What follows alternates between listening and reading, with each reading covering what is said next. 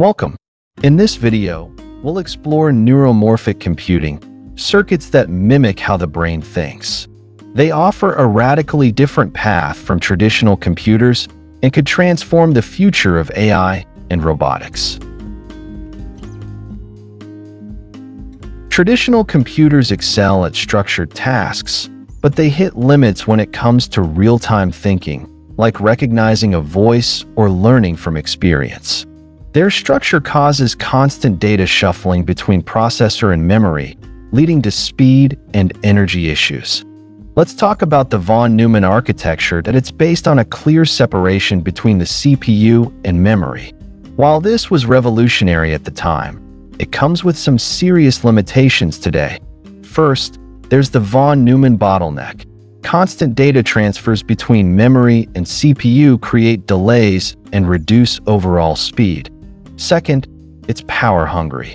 This architecture wasn't designed for tasks like learning or perception, which are key in modern AI systems.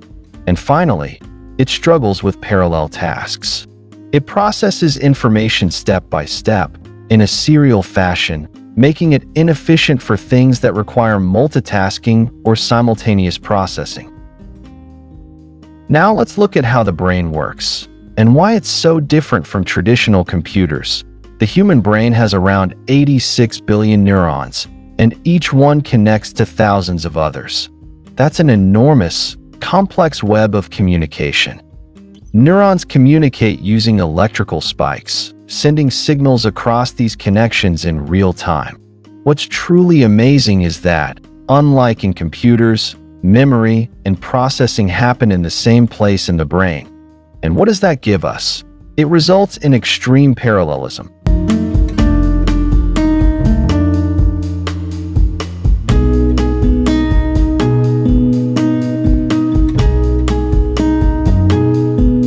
So, what is neuromorphic computing? It's a new approach to computing inspired by how the brain works, especially its neural networks. Instead of traditional logic gates, it uses spiking neurons and synapses, just like in the brain. The key difference is that it processes information locally and in parallel, which means it's much more efficient for tasks like pattern recognition, perception, and learning. You can see this is shown in the 3 circles in the video. Neuromorphic computing tries to build hardware that works like the brain. Instead of regular logic gates, it uses spiking neural networks, tiny circuits that only activate when they receive a signal. That means less wasted energy and faster response. The key idea? Computing and memory happen at the same place, just like in a real brain. Chips like Intel's Loihi or IBM's True North use this brain-inspired approach. They don't run like a normal computer. They spike, adapt, and learn. Here is a table that highlights the key differences between traditional computing and neuromorphic computing. Let's walk through each one to understand how they compare. Let's start with the data format. Traditional computing uses binary signals, just zeros and ones, to represent all types of information. Neuromorphic computing, on the other hand, mimics the brain's behavior by using spikes, short bursts of electrical activity. These are event-driven, meaning they only occur when something important happens, making the system much more dynamic and efficient. Next, memory and computation. In traditional systems, memory and processing are separated. The CPU constantly fetches data from memory, which leads to delays and higher energy use. Neuromorphic systems integrate memory and compute, just like the brain does. Neurons store and process information in the same place, which allows for faster and more efficient computing. Now let's look at how operations are handled. Traditional computers work in a sequential, clock-driven manner. Every operation happens step by step, controlled by a timing signal. Neuromorphic computing is parallel and event-driven. It responds in real time to what's happening, just like our brain reacts to a sudden sound or movement. And finally, energy use. Traditional computing can be very power-hungry, especially with complex tasks, Neuromorphic systems aim to match the brain's ultra-low power efficiency, often using just a few watts, making them ideal for energy-sensitive applications like mobile AI or robotics. So, to sum it up, neuromorphic computing isn't just a new kind of hardware. It's a complete shift in how we approach computation. By mimicking the brain, it brings us closer to building machines that can think, adapt, and learn like humans. So, if neuromorphic computing is so promising, why aren't we using it everywhere? First, the hardware itself is complex to fabricate.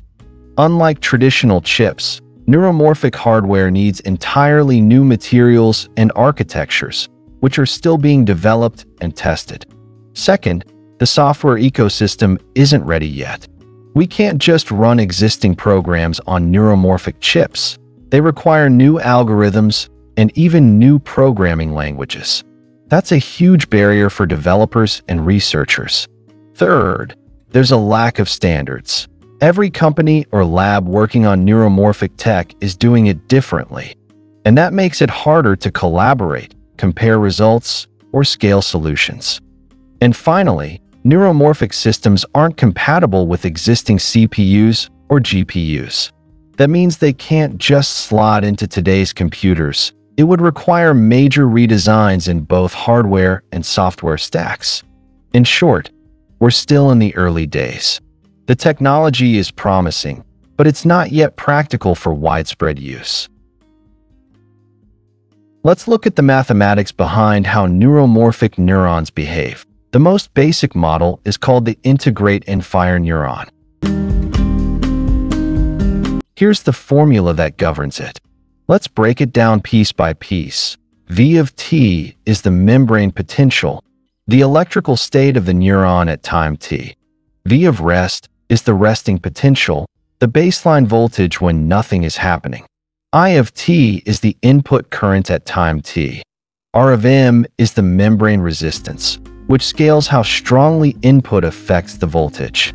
Tau m is the membrane time constant, showing how quickly the neuron reacts over time. This differential equation models how the neuron integrates input over time. The potential V of t builds up as current comes in, but if it gets too far from the resting state, it wants to return, like a spring pulling back to its natural position. Now comes the key part. When the voltage V of t reaches a certain threshold, V of th, the neuron fires a spike, an electrical pulse. Immediately after V of t resets back to the resting value V of rest.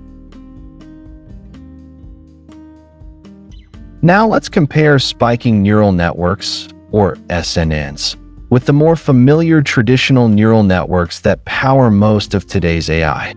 First, SNNs use discrete spikes, short bursts of activity, instead of continuous activation values like ReLU or sigmoid. That means neurons only communicate when something meaningful happens, just like in our brains. Second, SNNs encode information not just in the value of the signal, but in the timing of the spikes. This adds a whole new dimension, temporal dynamics, how things change over time. Third, SNNs are event-driven, not clock-driven. Traditional networks process data in fixed time steps, like frames in a video. But SNNs respond only when there's input, just like your eye responding to movement. This makes them far more efficient. And finally, the pros. SNNs are much more energy efficient and are closer to how real biological brains operate. They're ideal for tasks that need low power, fast response, and adaptability, like robotics, edge AI, and brain-machine interfaces. So, while traditional neural nets dominate AI today, spiking networks offer a glimpse into the next frontier, AI that thinks more like us. So according to my explaining about SNNs and NNs, let's take a closer look at the diagram, specifically diagrams A, B, and D, and how they changes and simulate.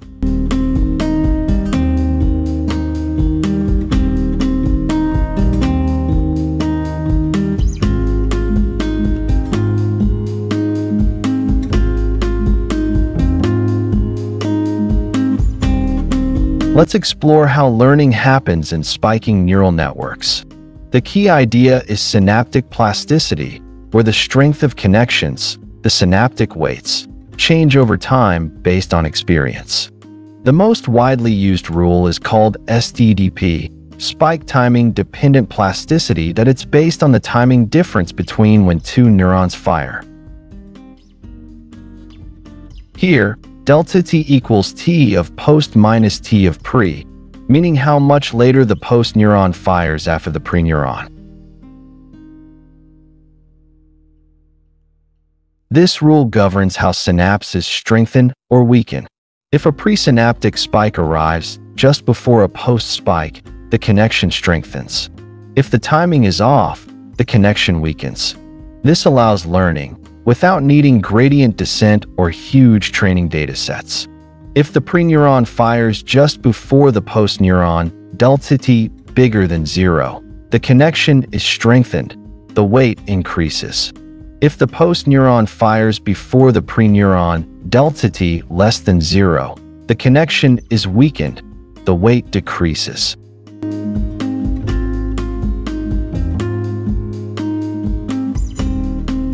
Look at the STDP diagram. The real part is like a sharp unit function, growing and decaying across a narrow window. But the complex part is more interesting. It spans from +1 to -1, and looks like a rippling ramp that decays, capturing the oscillatory and decaying nature of real biological learning signals. So, what can neuromorphic chips actually do? They're already being tested in robots that can balance and walk on tricky terrain, drones that can fly and make decisions on their own, and because they use less power, they're perfect for edge computing, smart devices that think on their own without needing the cloud.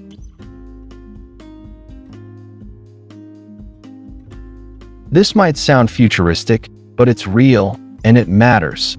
Imagine devices that can learn, adapt, and make decisions, all while using a tiny battery. That means smarter wearables, smarter cars, smarter everything.